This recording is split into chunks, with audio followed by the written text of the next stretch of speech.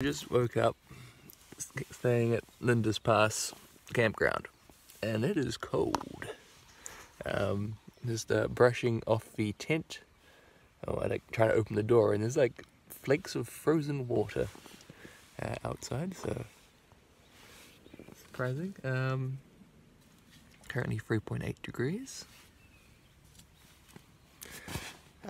I didn't notice it too bad. This sleeping bag does a good job. And so does this insulation mat, so yay, preparedness, as it would have frozen. Gonna try and get outside and clean this tent up. Oh well. You see, that is the outside of my tent. John's on, my shoes, because my sandals are frozen. That's where I've been camping. My frozen tent. There's the historic hotel. So I underestimated the temperature because it's warmer inside the tent than it is outside. Currently reading 0.4 degrees outside.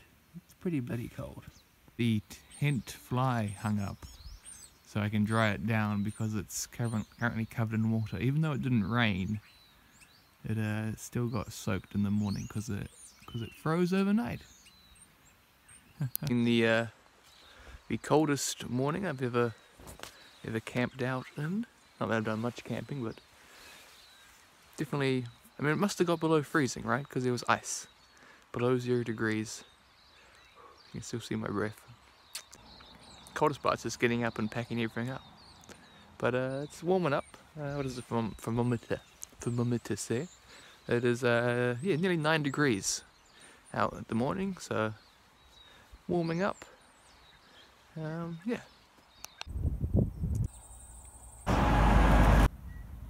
Bonito.